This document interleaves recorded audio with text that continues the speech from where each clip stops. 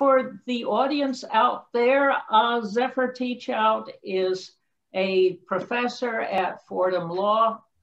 And besides that, she is one of the greatest troublemakers in this country. Well, thank you. Well, she's a political activist and author. And let's see, she's had three runs at elective office. The most famous perhaps is in 2014. She ran in the primary against Cuomo and wound up with Tim Wu as vice governor, and wound up with what, 34% of the vote with almost no spending, which tells you how unhappy people are with Cuomo. And then she ran in 2016 in the 19th district, won the primary, but lost to Faso, who is now fortunately departed. But in 2018, she ran for New York State Attorney General, and I had the pleasure of hosting a fundraiser for that. And again, it was a three-way race, and I think she came in second to Tish James. And at some point, I want to ask you how you think Tish James is doing. I mean, we've known Tish has been, around on this neighborhood for a long time, so we've been watching her closely. So, and you've been very active in campaign finance reform and Occupy Wall Street and Let America Vote, which is one of the many get out the vote organizations. And it's hard to tell which ones are better and worse, or I get deluged by them. So maybe you can tell us a bit about that. And you wrote a book in 2014 called The Corruption of America, I guess mostly about antitrust and corruption. I have not read it. And now your newest and latest is Break 'em Up, which I highly recommend. I have read and written a small review, and it's gotten a lot of very good reviews. And it's kind of not as great as yours, Polly. So thank you for that. Oh, well, I'm glad to hear that. Well, I started out with my own run-in with the latest little monopolist. They're all out there, at every corner. There's these little, corporate financed private corporations trying to grab another little piece of monopoly here, a little one there. And the run-in I had was with something called Carbonite, which is in the process of trying to monopolize cloud backups. So anyway, you can read my story about that. But with that introduction, I think maybe, Zephyr, if you want to tell us something about why you wrote this book, what you're hoping to accomplish with it, and also about the new set of recommendations from Cicilline's committee. Cicilline, is that how you pronounce it? Cicilline. Cicilline, okay. I never know whether it should be legit Italian or what, which has just come out with this massive, supposedly 400-page report, which I haven't had a chance to look at. So, take it away. And then we have some people online here who are sending in questions for you, and I may have some more. So let's hear more about your book and whatever you recommend that we do next. Okay, great. Well, thank you so much for hosting. And in fact, Polly and I met because of Polly's great work, both her public writing and teaching in this area, and really introduced me to characters who are not featured strongly in this book. This is much more a contemporary polemic, but the Henry George and other anti-monopolists in American history. So what I'd like to do is just give a brief introduction. I see in the attendees some dear friends and deep intellects, and I can say the same for my hosts. And so give a brief introduction for what I am trying to accomplish, a few key ideas, and then talk about what is happening right now in American antitrust and anti-monopoly, because we're actually at this really very exciting, critical moment. Briefly, and then opened up for something more of a free-ranging conversation. I think that'll be more productive, where we can talk about the interaction of the court, for instance, with anti-monopoly, which is something very much on my mind these days. Not to show my cards too much, but I am terrified of a 6-3 court with Barrett on it, and it has real implications for these kinds of cases, although it's different than in some other areas of law. So we can talk about the court, and then also talk about the Biden administration and the real opportunity for a Biden-Harris administration to show real leadership in this area, which I have some significant hope about. I don't think it's a sure thing, but I think there's a real opportunity. So the crude form, the short form is that I wrote this book because as a serious activist progressive, I see the ways in which corporate monopolization is driving extraordinary levels of inequality, for one. There's recent research that shows that concentration is corporate concentration, and our allowance of massive mergers is responsible for as much as $14,000 to $15,000 per year per worker transferred from workers to investors. So it's a massive driver of inequality. When you look at the wealthiest people in the country, you will note that all of them made their money through monopolization.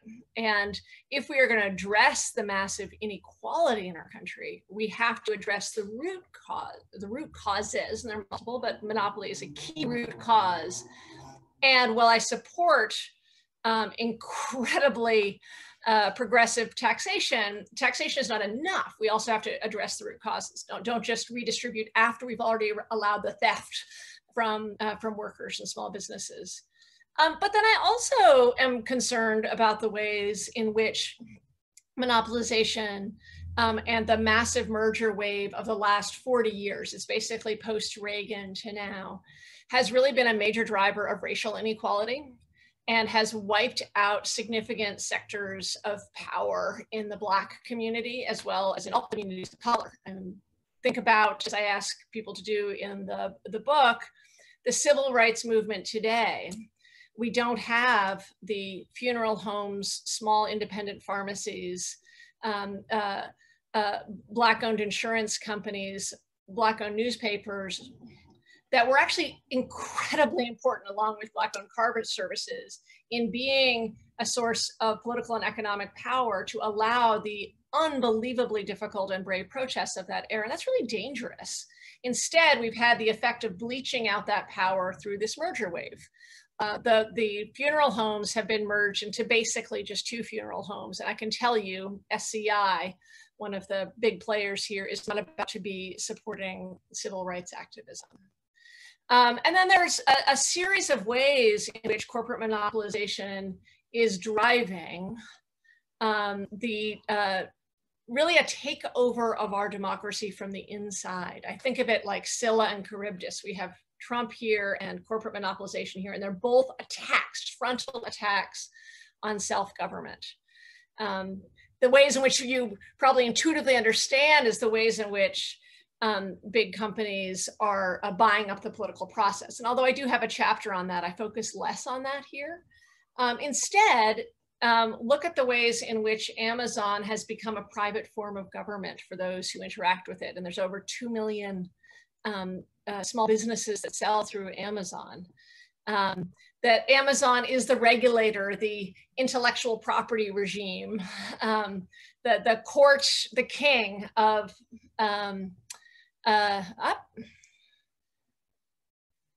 I just saw a change in the screen. I hope that's okay for everybody. I'm now viewing Polly's screen. Is that desired, Polly?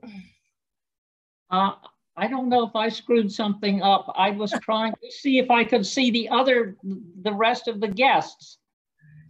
Well, we now get You screen shared, so we're now seeing your screen. Well, that isn't what I meant to do at all. I apologize. No problem. Well, as long as we're on Zoom, I'll use it as a brief introduction to how monopolies work. Google leverages its monopolies in one area to gain monopolies in another. Right now, it is on a master attack on Zoom. And you will find in your Gmail invitations that Google will prioritize the Google Meets link over the Zoom link as it tries to use its leverage in one area to gain leverage in another. Well, I'll keep talking while you work on there's a place where you can say, stop screen sharing at the top of the screen. Do you see that, Polly? Oh, God. Stop share. Oh, that's what I hit the wrong button. I apologize. I wanted to see the other participants, but that was the wrong button, obviously. Sorry.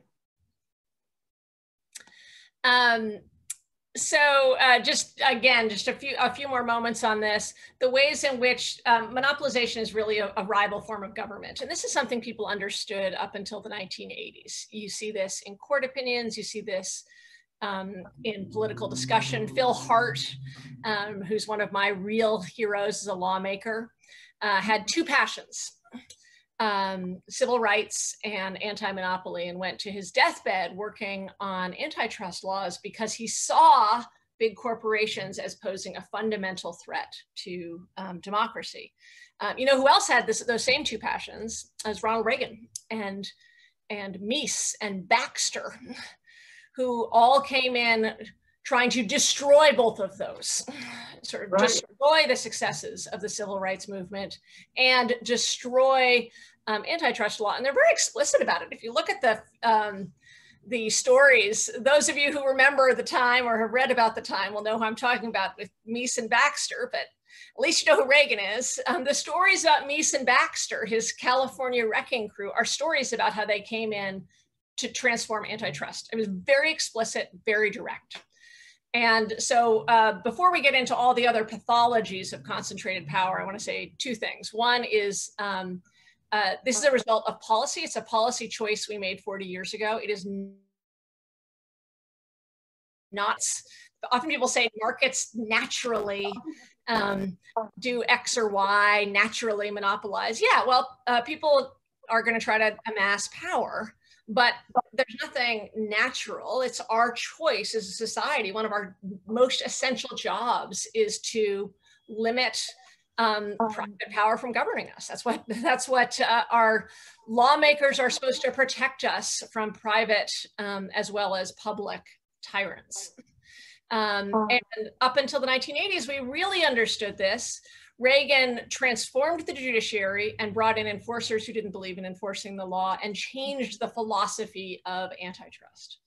That's the bad news. The good news is that we can re-choose all of those things. That this is something that, I'm getting a feedback echo somewhere, but this is something that aggressive leadership from the president can make an enormous difference on. Aggressive leadership from the Congress can make an enormous difference on. And that gets me to, I'm still getting that feedback. That gets me to the last two things I wanted to say before we open it up for a discussion. It doesn't just have to be questions, but I'd love to have a real discussion.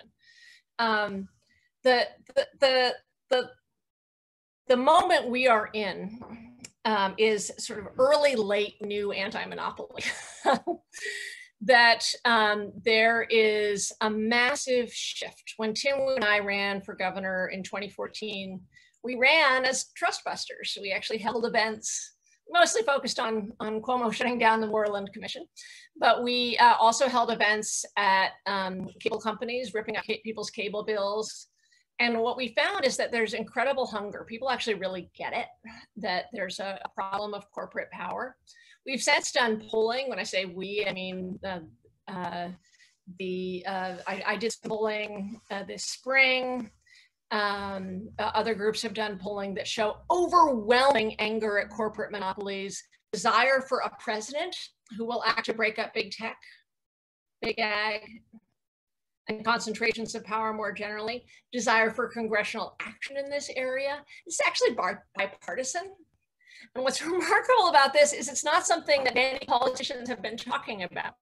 And so people are demanding it, even though the media waves are not telling people that this is a big issue. So on the ground, there's enormous excitement about, or maybe I shouldn't put excitement, anger and frustration and disempowerment and despair. Actually, I'm really not giving a summary of the book. I'm just highlighting some themes. It's more narrative than what I'm describing. And I end up writing a fair amount about suicide and depression, because one of the things that we have in our modern monopolized economy is a deep feeling of disempowerment, rational paranoia, rational fear that you're subject to somebody else's experiment. And I was really struck by the similar language you hear from Uber drivers and chicken farmers who are subject to really different concentrated power regimes, Tyson and Uber, but have a similar experience of debilitating anger, depression, fear, because they can lose their job in a day, have no real power within a system, are wholly dependent on centralized corporations that have no transparency in their decision making. So the exciting thing that has just happened is truly transformational. David Cicilline ran one of the best congressional investigations that I have seen in my lifetime, with the Antitrust subcommittee that was started by Keith Ellison before he left to become Attorney General, and others, has become an incredibly powerful subcommittee. They did a year of investigation, got over 1 million documents from big tech. They were focusing on big tech, and they'll be focusing on other areas of the economy going forward. Held a hearing in which they actually forced new revelations from all of the tech CEOs, which is something you never see. They were so well prepared. They only have a staff of 5, and they were so well prepared that they actually knew enough to know what questions to ask, that we learned things at that hearing. And we learned about techniques of abuse.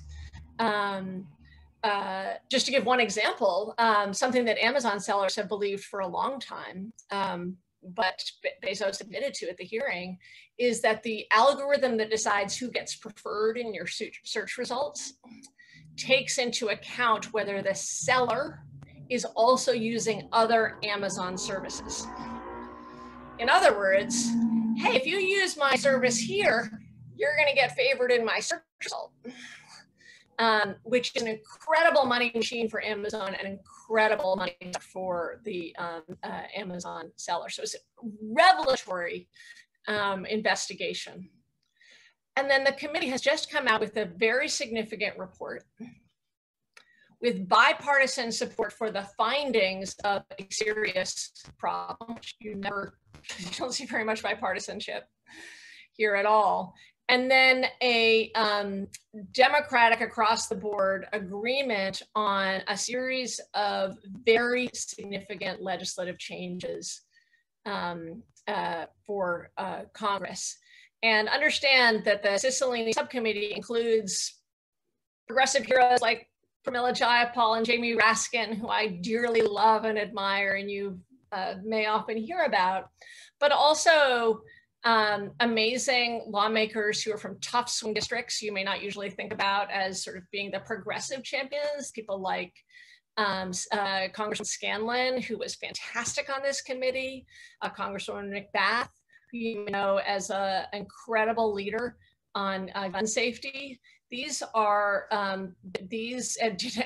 amazing cross-examining of Cook. And so you saw a committee deeply engaged, coming out with not trivial, but very significant proposals, including structural separation, which is a way to talk about breaking up.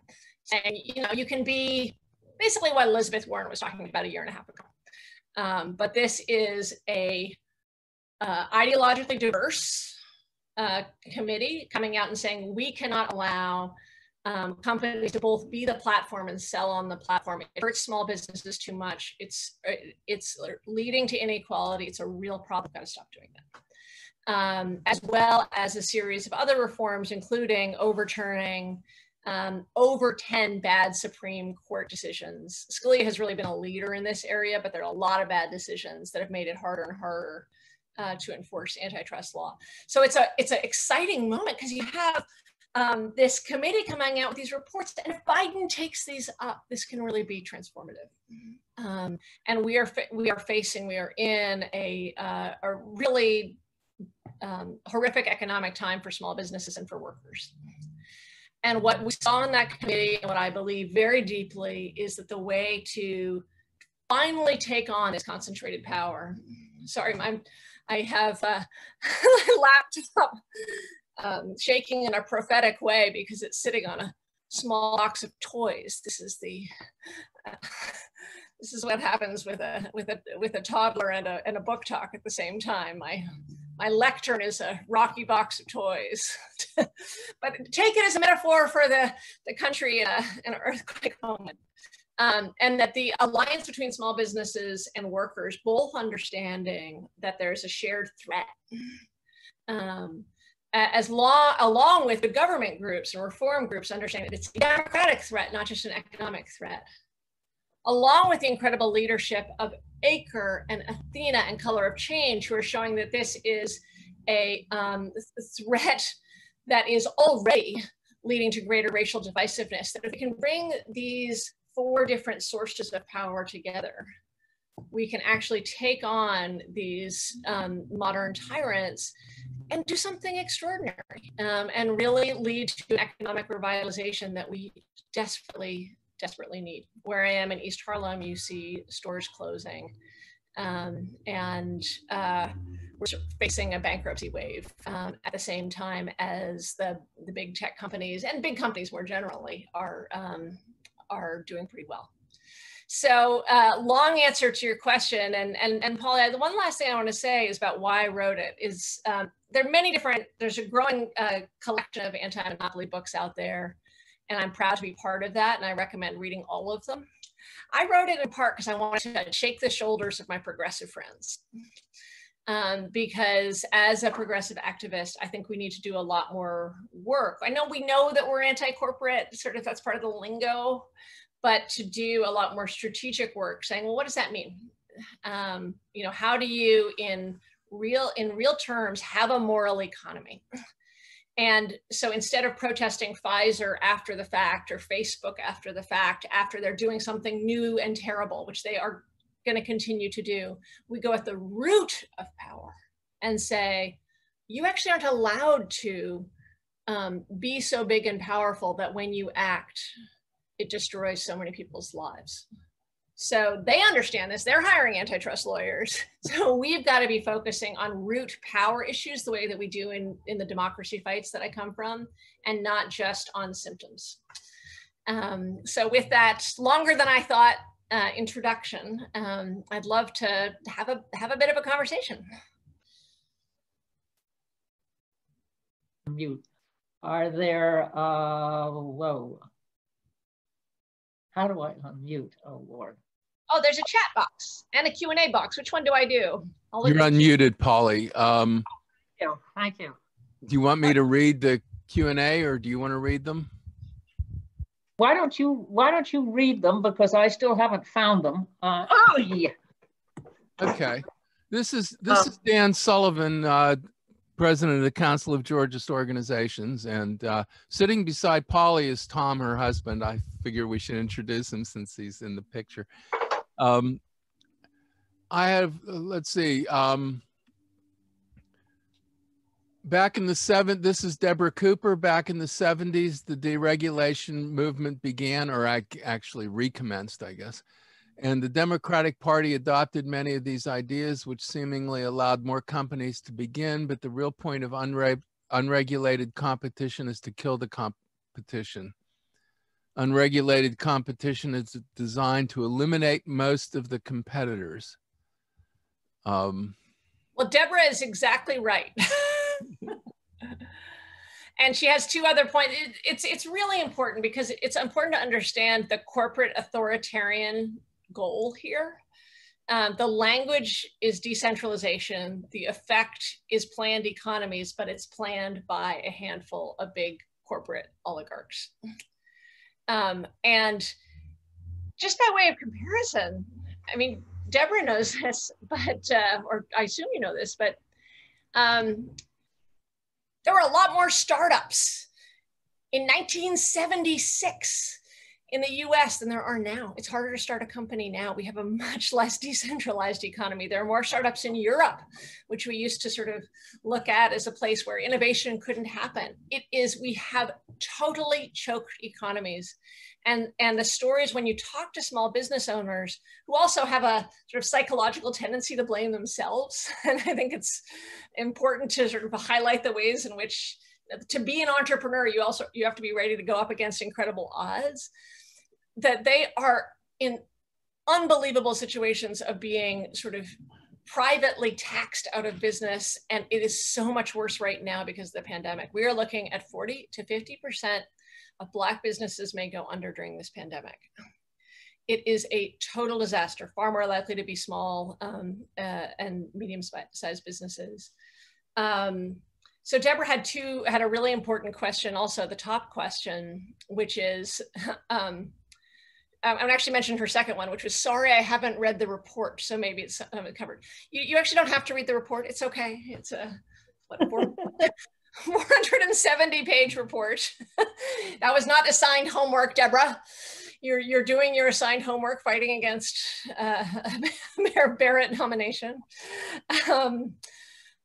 So the question is about existing antitrust laws. A really, really important question. The enforcement has been a disaster for several decades now.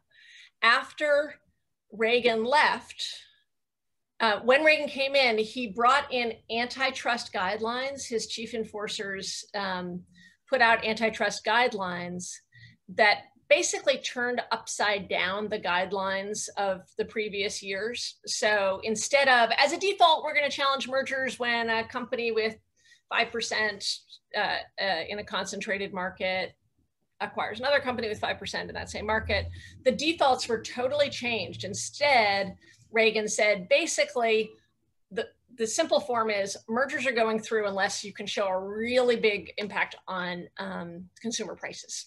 So it changed antitrust law from a fundamentally prophylactic law, like we're going to protect against concentrations of power, to deeply laissez-faire. And that's not on the enforcer side. And that's something the FTC can change tomorrow. The FTC can promulgate new regulations tomorrow. And then when it comes to enforcement itself of, say, various aspects of antitrust law beyond the promulgation of regulation, the FTC has been an embarrassment, and the report is withering in its critique of enforcers. The information that it uncovered on Facebook, Instagram should have been uncovered by the FTC. They had all the tools, they had all the power to do it. And so it's an active debate within the anti-monopoly community about how much we should be pushing for legislation in all these areas and how much we should be pushing for greater enforcement.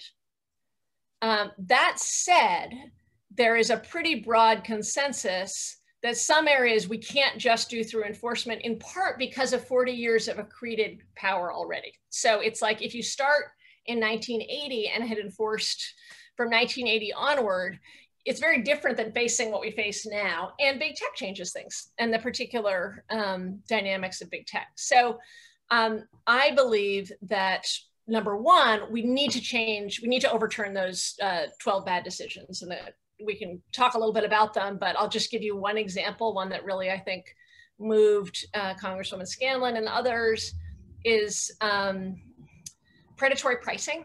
It's very difficult to show when companies subsidize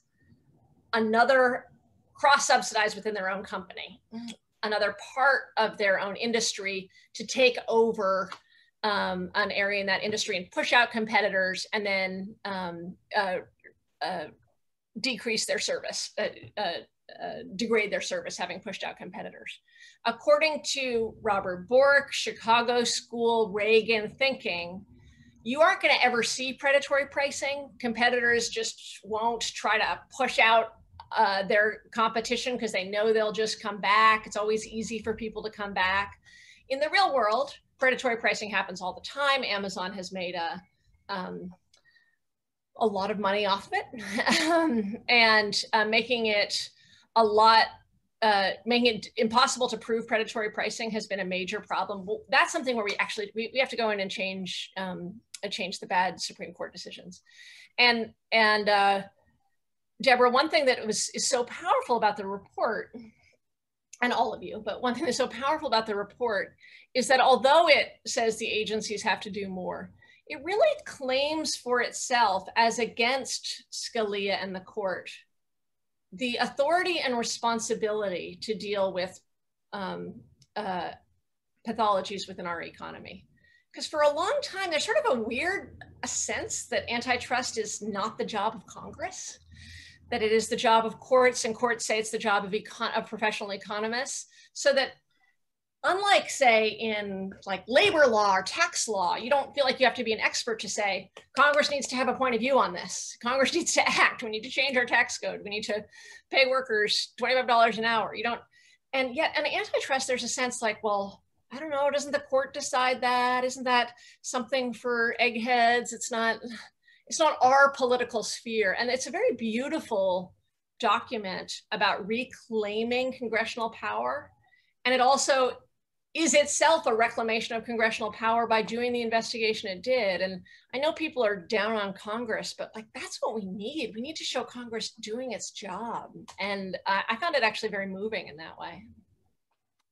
Yeah, I wanted to ask, in terms of regulation, one of the things I hear is that the regulated often capture the regulators, so that the regulators or the regulated aren't really against regulation as long as they can dominate the regulations. And so there is an argument, or at least a shadow of an argument behind that Reagan notion that open competition would be, unregulated competition would be better. The Georgist response to that is, there's no such thing as a free market in privilege. So the Georgists always said, what is the underlying privilege that's giving the big corporation, which is often less efficient, power over the smaller competitors that are often more efficient? And I don't know if you've delved into those questions a lot. So I have a lot of different thoughts bouncing off that. Maybe let me pick up on that one a little bit, because you said something about, oh, well, tax reform is after the fact, and I say they go together, because if you collect the economic rents, whether through income taxes or license fees, you could knock out a lot of the pharmaceutical monopolization if you just charged a license fee on patents. But it's a deterrent as well. Yes, it collects the monopoly rents, but it is also a deterrent. It takes and especially, as Dan said, these big corporations are very inefficient. And so they are hit much harder by the same rates of taxes that you would impose on smaller businesses. So, the two go together. Joe Stiglitz has been saying this for years: antitrust and tax reform. But just to be clear, I did not, I think this is the first time I've been understood to be somebody who does not support incredibly aggressive tax reform. What I meant about sequencing was something much more basic about the sequencing of the robber first stands in the narrowest path, the highway robber stands in the narrowest path on the road and says, Polly, I need you to give me 30% of everything you've got. And so you agree to do that. And then the government comes and taxes the robber. So I say two things. As a matter of sequencing, Apple should not be allowed to stand in the narrowest path and tax 30%. And then we should be taxing the illegitimate earnings. That's what I meant by sequencing. I did not mean to. After all, but Apple would have less incentive to do that if that money would be taken back in taxes. Yeah. So this is get by their incentives. Yeah, and this actually goes to another question in the chat, I think, which is something that I take on directly in the book, that I have often been confronted with the question of people saying, I don't want to say, break up something in healthcare, for instance, medical devices. I want Medicare for all. And the answer, I think, is very clearly that we need Medicare for all, and we need to break up the concentration in the medical device industry. And so they're not actually opposed to each other. They are actually supportive of each other in a very fundamental way, in a dynamic that's similar to what Polly's talking about, where when you have concentrated suppliers in medicine, whether that be in pharma or medical devices or hospitals, whose mergers we in New York have seen the terrible effects of. Disaster in New York. Yeah, it's total disaster. And that is that has led to hugely raised prices. But when we nationalize, when we have Medicare for all, if you're negotiating with just a few big companies, you have a lot less leverage than if you're negotiating with a decentralized market. And that's true even if you want to go farther than Medicare for all and have something like the VA model, that basically what is not nationalized in the healthcare industry should be decentralized. So it's just, and those relate to each other. The example that I sometimes use is from the Department of Defense. So nobody doubts the nationalization of the Department of Defense, right? That's pretty nationalized. But you have massive concentration in the supplier, in the chief contractors. We've gone from 65 to 5 in the last. And encouraged by government. Yes, too. Absolutely. So it's actually procurement policy matters too, not just antitrust policy. Anti-monopoly is a lot of things. It's not just antitrust. But that concentration means the suppliers can tell the DoD what they need. So when we have, to me, the model is Markey and AOC's Green Deal, which is a national policy, a beautiful national policy. But when you look at the Green New Deal, it's about decentralized implementation, not about going over and asking Elon Musk if he can just give us a Green New Deal. It's like, no, we want to actually have the rural electrification model, not the Elon Musk model for how to do it. So it's a false fight between nationalization and decentralization. And no, actually, that's not quite true. There are multiple anti-monopoly histories in the US. There's a more socialist one and a more Brandeisian one. And so there is still a fight within that. But there's an agreement on the illegitimacy of concentrated private power. The question is, what do you nationalize and what do you decentralize? And that's I think, the right debate, as opposed to, do we need to deal with illegitimate private power? Luke Mayville is the co-founder of a statewide organization in Idaho that recently got Medicaid expansion passed. And he wants to know if you have any ideas for promoting the anti-monopoly agenda in deep red states. Yeah. It's popular. Really popular. Yeah. So the challenge is the politicians, not the people. Yeah, I noticed that the Trump supporters see Google, Facebook, and Twitter as using their monopoly power to preference Biden, which makes them hostile to that monopoly power and wanting to see them at least be subject to common carrier laws, where they have to treat all customers the same. Actually, we did see in the polling that Republicans like big tech even less. They want to break up big tech less. There's a real dishonesty with Republican leadership, though. First of all, there isn't evidence of that right-wing preference. If you look at who the most shared people are, the business model of Google and Facebook actually tends towards conspiracy theories. And if you look at top YouTube, it's incredibly dangerous. And we can talk about that business model, which I think separately needs to be addressed.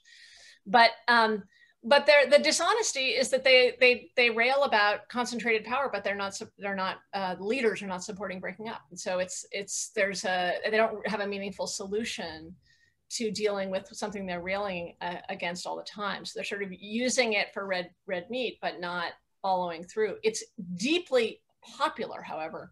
And I think what you're going to, I mean, I don't think it's a surprise that like there's interesting alliances here. Bernie, Warren, and Amy Klobuchar. And then sometimes Cory Booker. He can be good on this, sometimes he's not. He really understands the issue. But that Klobuchar has actually drafted some of the best legislation in the Senate on this, and is very good on antitrust in ag. People hate John Deere, hate Monsanto, now owned by Bayer. And so I think there's enormous opportunities, and I'm very excited about J.D. Scholten's Iowa race for Congress. He's running as a clear anti-monopolist. My first chapter starts with chicken farmers and then connects to Uber drivers, because I think that that's an alliance a connection we need to make, is sort of showing how we tend to see the world through rural and urban lenses, but that there's these sort of shared human experiences that are very, very similar. So it's a Republican leadership problem, not a Republican Republican constituency problem. Okay. Amy Halpern-Laff says that vertical integration in our food system is ubiquitous. Do antitrust laws address it? They should. So I start with ag because it's just so obvious that it's so disgusting, and I don't even touch this really get past the surface of it. This is a trade book for popular reading, so it's supposed to be the kind of book you can swallow up in 3 days, not pickety. But in ag, it's you are seeing a few little enforcement actions, price fixing against in a few different areas, but that's just not even scratching the surface. And the problem with our current model is we've allowed such massive vertical integration, as well as tying contracts which sort of allow companies to dictate that you have to use more than one service if you're going to use one of their services. But we've allowed both of these at such a huge level that unless we address this in a structural way, it's why structural separations are so important. It's hard to spend the next 20 years just chasing after each individual instance of wrongdoing, even if we had an aggressive enforcement agency. I think it was Amy's question, ties in with the last question, which is I really hope that what we see is a moment where people in urban areas are really connecting, hopefully, we'll see what happens in California, to the Uber fight, and people in rural areas are really mad about what's happening in ag. And if we can just be clear that these are the same fight, then it is a huge political opportunity. And on ag, it also brings together different constituencies that are not normal bedfellows. So it's bad for food, it's bad for workers, it's bad for freedom. I mean, if Biden really takes this moment and says, I want a rejuvenated economy, and dares to say, let's treat this like a FDR second term moment, except with a real focus on racial equity. He dares to say that, extraordinary things could happen, because I think people are hungry for that kind of leadership. Did Polly ever give you a copy of The Ethics of Democracy by Louis F. Post? It's massively about trust, because he was 10 or 20 years after, he was at his peak about 10 or 20 years after Henry George was at his. And the rage for trust, which is one of the chapters in his book, it's online on my, I'll send it to you later. It's on savingcommunities.org.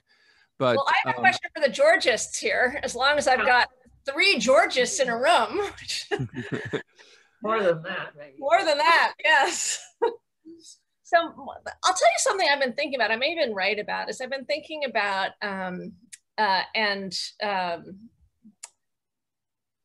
inspired by Kate Marion, who I don't know if you've ever run into her, who works in small business in DC, but just really thinking about land, real estate, and looking at what is happening with ownership of real estate, like going back to the land roots, ownership of real estate in places like New York City. Well, Tim Wu had a wonderful article just in the New York Times about why there are so many vacant stores, and the basic reason is that you've got a lot of very large, wealthy owners of the real estate in New York City, and they're just waiting it out. Yeah, they are under no great pressure to rent, especially now under these circumstances. But even before the pandemic, you know, they're wealthy. They don't need the bother. They'll wait for the best tenant to come along, and meanwhile they'll hold it vacant. And you know, and there are a lot of laws, as Tim points out, that make it easier for them to do that. But at the same time, and Scott Stringer has sort of tied, talked about the idea of taxing land or certainly heavy taxes on vacant lots, which again would make it less profitable to do what these guys are doing, less profitable to hold stores vacant or to hold land vacant. And then I don't hear too much about it, but there's 421A, which is this regulation which I think it gives a 30-year tax break on improvements to new construction, which by itself is a gift to big developers. But if you had that same pattern across the city in which and made it up by higher taxes on the land, then you'd have what happened back in the 1920s and 30s in New York City, where you had de facto 421A for the whole city. And that was when you had an enormous development in the city of new housing all over the city, because they kept the land part up, but there was deferred taxes on the buildings. And, something like that would get us more of the low income housing, more of the infilling, more of the renovation of rundown buildings, and plenty of housing for everybody. You don't have to push everybody out if you're fixing stuff up. So anyway, so this is a George's take on the vacancies and vacant lots in New York City. There's some even more pointed monopoly aspects in Pittsburgh. Our largest food chain got a subsidized, urban redevelopment subsidy and they located in a new shopping center that was subsidized. And there was nearby a competing supermarket that was leasing, and they bought the land from the landlord and refused to renew the landlord's lease, and then let that sit vacant for a while. And there's in the movie Walmart, The High Cost of Low Prices, there was a California Walmart that got a 10-year abatement on the local sales tax, because after California killed property taxes, they have even local sales taxes. And so they got a 10-year abatement on the local sales tax. And when the abatement was up, they moved 1.5 miles away to the next municipality, which gave them a new abatement. But they also refused to sell the land that their old Walmart was on, because if they sold it, it would be to a competitor of Walmart, because that's the nature of that property is that it's only good for a Target or somebody who would compete with Walmart. So yeah, they found it, because the property taxes are so low in California compared to their other taxes, they found it profitable to shut down the property and keep it vacant rather than make it available to a competitor. Yeah. So what I'm thinking about writing about in that area is, all this is so fascinating, is about private equity, which obviously it's a big issue, and big data, and the way in which, we tend to think of big tech as tech, but everything's big tech now. And the way in which access to that data allows for even greater concentration of power, as an abuse of that as compared to smaller landlords. I know we have a bunch more questions here, and we have like 8 more minutes. Is that right? No, we'll have to go over a little bit. We should try to keep the answers shorter. And I have a question too. I haven't asked. Great. I can't, for some reason, because I'm a host, I can't type on the Q&A. To further the cause of affordable health care for all, can you compare, contrast, or combine the use of antitrust measures to bring down the cost of prescription drugs, which Trump is talking about doing? I don't know how much of that he did. The legalization of drugs not approved by the FDA, and the provision of Medicare for all. In other words, policies of progressive anti-monopoly, libertarian free market, and democratic socialism. Can we, I guess he's asking, can we pick and choose the best of all 4? Yeah, so I think that's it's a great question. I started to address it earlier. I think when you're talking about, and I was hoping to address it roughly in the previous conversation about both. About when it comes to pharma relies on monopoly by definition. Patent is a monopoly.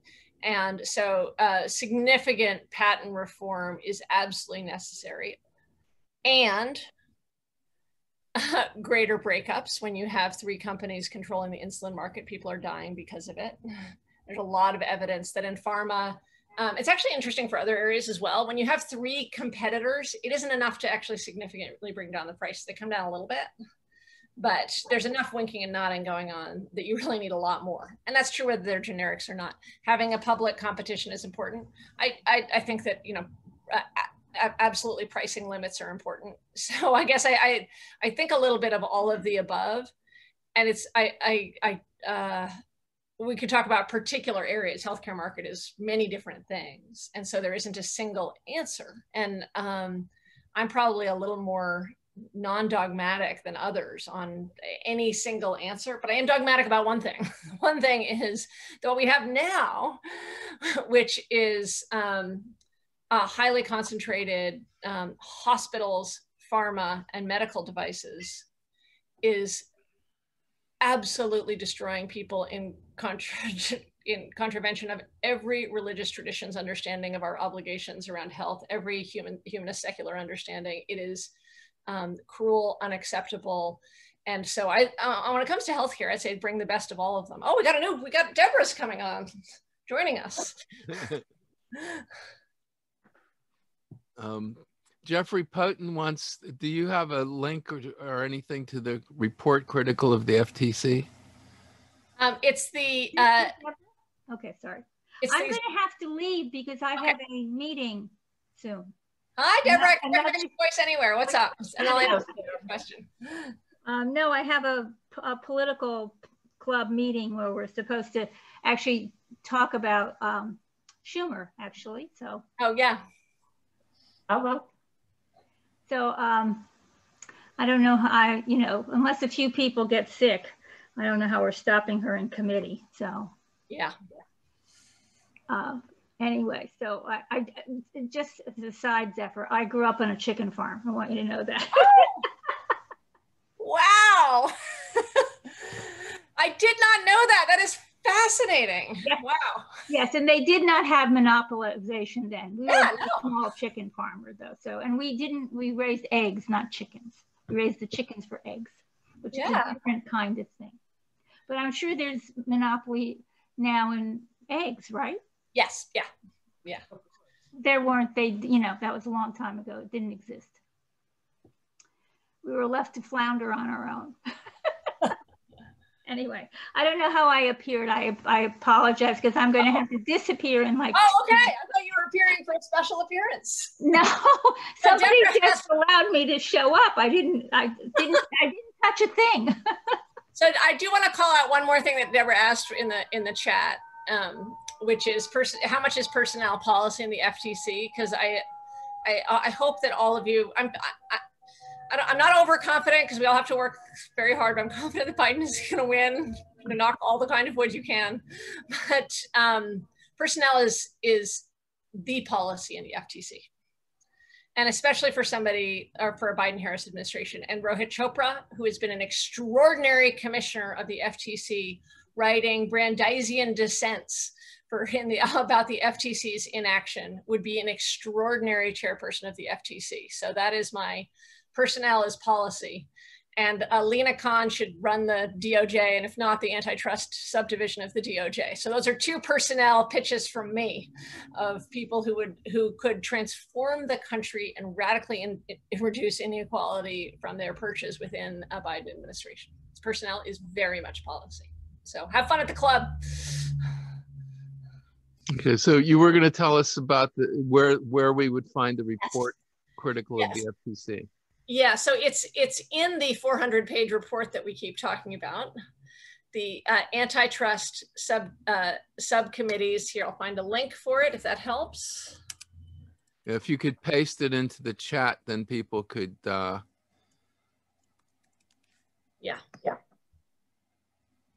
And let's see, was it just October 6th? It feels like it's been ages ago. So. Time is moving very strangely during this. How do I put, okay, into the chat. I think this is at least a press release to it. It's on the Judiciary homepage. Yeah, I sent out the link to this when I suggested people watch you testify. Okay.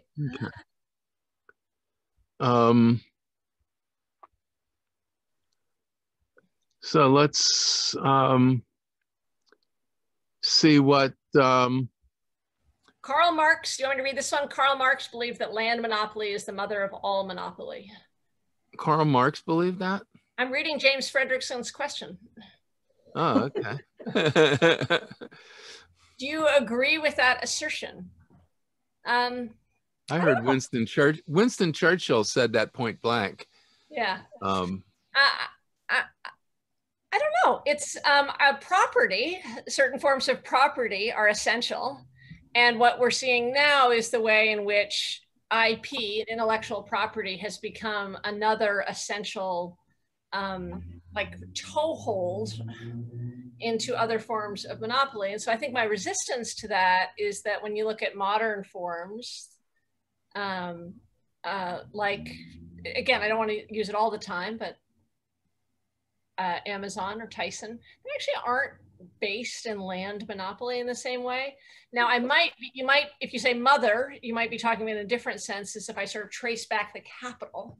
Would the capital have initially had a capital seed in some other form, land monopoly? Maybe, but I'm resistant to the idea that land. I think land is absolutely essential. We didn't even get into the full George's discussion of the ways in which it sort of allows for ownership, which then leverages other ownership, and it still does so more efficiently than many other models. And I say efficiently pejoratively in that sense. But I resist the idea of the allness of that.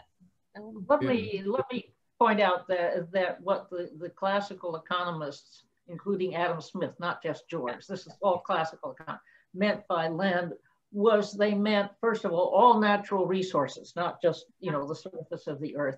And communally created resources too. So now when you look at a patent, what is a patent? A patent is a government created and protected right to sell a certain chemical or manufacture in a certain territory. They're US patents, they're European patents, and they make a treaty so that their patents extend to other countries, but it is still linked to territory, and it is still protected by the government of that territory. So once you see, land more broadly, which is the way the classical economists saw it. Modern economists trivialize George and all that as if it only referred to agricultural land. And that's an intentional way of resisting a very powerful idea. Yeah. And I always tell people the four big monopolies are land monopoly.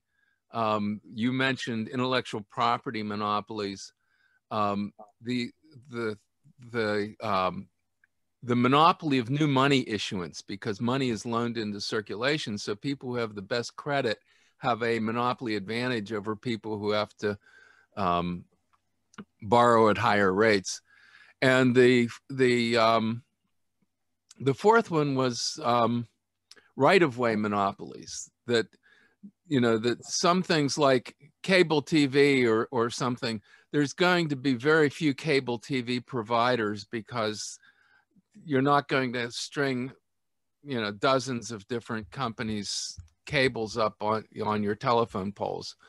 So cable TV, telephone, water, sewer. Now, water and sewer are usually government, but not always. But anything that's a natural monopoly. Yeah, it's a natural, but it's a right-of-way monopoly. And network monopolies have a lot of the similar characteristics. So government didn't give Facebook a monopoly, but the people who logged onto Facebook, you know, you can have a much better system than Facebook, but the reason I'm on Facebook is because everybody else is on Facebook. So the network monopoly is a new variant of that right-of-way monopoly. Yeah, it's such a powerful point it's sort of a helpful framing, but also really important point, because I think another purpose of this book and of this moment is it's not true that all problems have always existed in the same way. That isn't true, of course. However, there's far more similarities to the current problems of economic tyranny and abuse than there are differences. And there's a lot of hope in history. And the fact that there are a series of tools and strategies that have been repeatedly used at moments of concentration and corporate tyranny in the past is very helpful. I think people often get terrified of tech. And if you think about it as radically novel, it feels like you can't do anything about it. It's natural.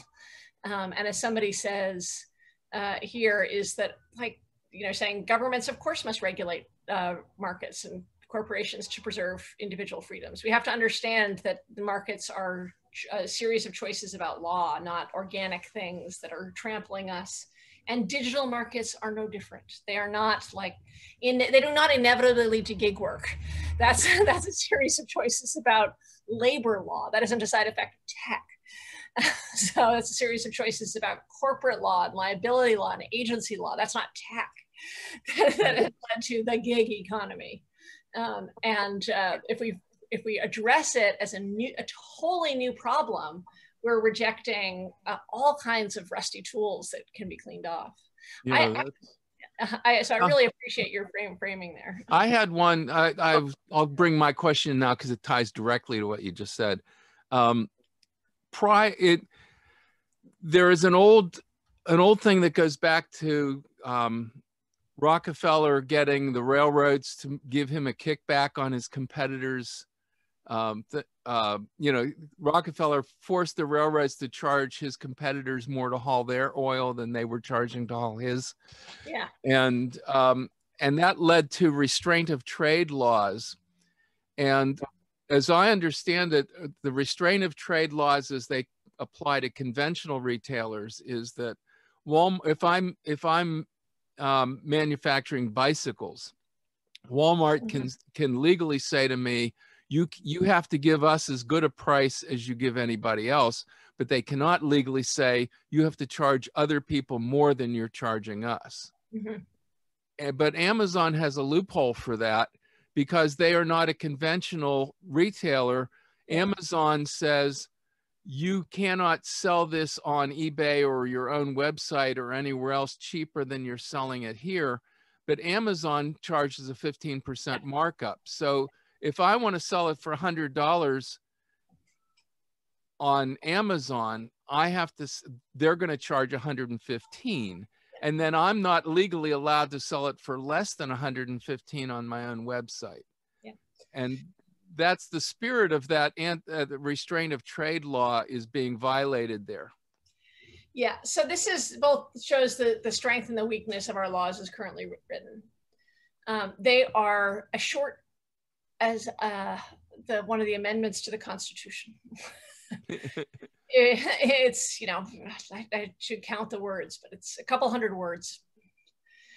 Restraint of trade is not clearly defined. And the advantage of that, one of the effects of that is that courts have all the power.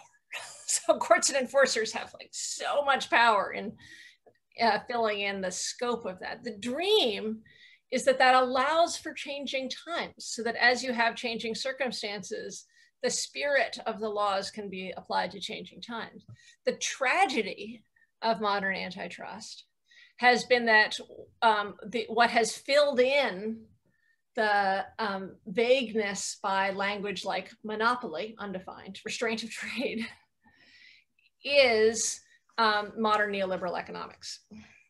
And so instead of it being flexible to deal with the changing strategies for abuse, it has been flexible to encompass the narrow, abstract, and corporate serving theories of the modern economics academy.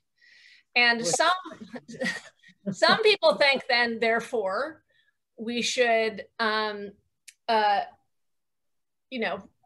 change the content of who the judiciary is, which I happen to agree with. Have a new administration that's clear about a different spirit of the laws. I also, and this is an area of just to be clear, of genuine debate, think that a little more definition in the antitrust laws would be a little helpful, because the flexibility, unfortunately, given the power of the economics bar right now, the flexibility has served as flexibility for power, not flexibility for the integrity of the enforcement of these laws. And so I don't think we should treat these as saintly. And they're not constitutional. It's up to Congress to change the law when it's not working. And the example you gave is a great example of something where I can easily imagine a state law judge in many different generations in our country saying, yeah, that's a problem. But modern economic theory has filled in the content of restraint of trade in a different way. Victor Ramirez. Is there another question there? Oh, there's several, so go ahead. Yeah, I actually probably have to for about 6 minutes. So. Oh, okay. Okay. Well, let me get Victor's quickly. He learned today that hospitals have monopolies similar to taxi medallions called certificates of need. Do you cover these in your book, and how big of a problem are they? I do not go that deeply into hospitals in my book. And I would advise reading Phil Longman, who's really probably, I think, the best writer on what's happening in the hospital industry. And so it's not an area of my deep knowledge. What I do know about hospitals, however, and again, I mentioned this earlier, and I think I mentioned it in passing in the book, although I focus more on Medicare for all and decentralized suppliers, is that hospital mergers, and there's really strong evidence on this, that hospital mergers have been a major driver of increased costs and decreased care. And that for-profit, nonprofit is not an answer. That it's also very bad for workers. And that it's led to huge swaths of our country being governed in the health industry with these extractive and very dangerous hospital monopolies. And so this is an area where even having 3 hospitals in an area actually really significantly reduces costs, and many areas have no choice, basically no choice. But I do not go into certificates of need, and it's not a. Yeah. My understanding of them is basically that it's an example of where regulation protects monopoly. They have similar. I used to move furniture for a living, and they had the same thing in furniture moving, which was, when you apply for a license with the Public Utility Commission to move furniture, all the existing furniture companies can file against you, and you have to demonstrate that there's not a glut of furniture moving companies and that you're serving a need. But you can buy somebody else's license. So their license, when they go out of business, is sellable like a taxi medallion. Got it. Yeah. That's interesting. Yeah. See if there's any other questions or anybody we haven't had. There's some great questions in here. I don't think we're going to get to all of them. Jeffrey Potent asked some great questions. Charging market, Jane Fredrickson is about the if we charged market rents for the electromagnetic spectrum, Yes. That would intensify competition with TV and radio and cell phone, and because nobody could run a low energy TV program or something. They would have to compete more vigorously. I would like to answer the question about what can people do besides vote before closing out. So that will be my last answer. But Polly, did you want to? Well, I wanted to mention that actually there's a short piece in the latest New York Review of Books by Linda Greenhouse, who's saying that one of the most important tasks in front of us is to rebuild trust in government. Yeah. Reagan said that government is the enemy, and what we've seen reinforces that. And it is so important that, yes, regulatory agencies get too cozy with the people they're regulating, but that's why you have to watch them. Yeah. And you can still, in many cases, they really are on the side of the public if the public is paying attention and thanking them. Yeah. Well, I guess the very much related to what Polly just said and to the question about what you can do besides vote is that one of the big opportunities here is actually in the States. Now, I don't know how many New Yorkers there are here, but I know there's at least some. And New York, it's not just the federal government. New York has some very exciting actual anti-monopoly legislation. So at the city level, you saw legislation limiting what fees delivery platforms can charge restaurants. You might not naturally think about that as an anti-monopoly law, but after you read my book, you will. Yeah, it is. And at the state level, you have Ron Kim, who's really focused. He's the only lawmaker I know who has anti-monopolist in his Twitter bio, which is not the only reason, but I think he's a wonderful lawmaker in many ways. And then Mike Gianaris and Senator Thompson are proposing new antitrust legislation. States can enforce antitrust legislation. States can have limits on how abusive Amazon can be within New York. States can pass stronger anti-predatory pricing legislation. And really critically, if there's a private right of action, which is a different way of saying power it's not just in the AG's office. And by the way, I think Tish James doing.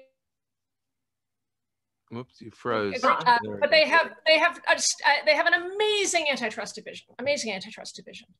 That amazing antitrust division cannot do all the work without a private right of action being, so it's just that they can't take on all the work that is to be done. So there's a new bill out there supporting this bill at the city level, supporting the bill at the state level. Being part of the local anti-monopoly movement helps show that government is not just sort of supplicant begging for Amazon to come to New York, but instead will fight for a vibrant small business and pro-worker economy. And so there's a lot of opportunity at the federal level, but locally, pay attention to those fights. And I'm going to mention a few groups that I would follow if you follow on social media. Open Markets Institute, American Economic Liberties Project, Institute for Local Self-Reliance, Athena, which is the group that is bringing together labor and small businesses against Amazon, Acre, which really focuses on the way that monopolies and corporate concentration hurts communities of color. These are 5 groups that are all doing incredible work in this area. Demos, which you may know, is less of a grassroots group, but really does incredible work in this area. And Sabeel Rahman is a great anti-monopolist who's leading Demos. So that's 6. And sort of as you follow those, we used to have thousands of anti-monopoly leagues in this country. My dream is that we have them again. But as you follow those may create the seeds for you forming your local anti-monopoly club. So you're part of the Sierra Club and your anti-monopoly club, and you're ready to go protest the FTC. Because I promise you, if you're on this call, you haven't done a sit-in at the FTC because nobody has for a long time. So time for more of that. Did you send those links out or send them to me? I can anyway? send them to you. Yeah, I'll send them to you. Yeah. Thanks. Okay. And anybody who wants that link she already put on the chat, copy it and paste it into your own computer, because when we log off, you'll lose that chat page. We'd like to thank you all for coming. Thank you very much, Zephyr. Thank you. Yes. Yeah. And thanks. I'd like to tell people who are listening in, and that if you enjoyed these programs that the CGO offers free of charge, please consider supporting our work with a donation today. As a small nonprofit, the CGO strives to consistently create quality program that brings our community together and educates those outside of it. But this content isn't free to produce. So we'd appreciate a donation if you can. You can contribute on our website, which is www.cgocouncil.org, or by mailing a check to the Council of Georgist Organizations at 4075 Cheltenham Court in Plainfield, Indiana, 46168.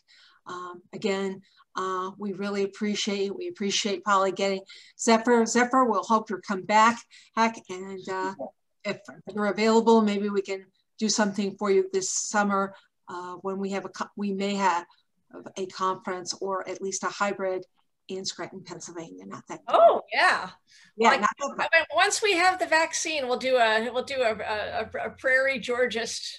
Okay. All right. Tour. All right. Thank you. Thank you. All right. Bye bye. Bye bye. Thank you very much, all of you. Polly. Thank you. Thank you, Dan. Thank you, Sue. You're welcome. Thank you.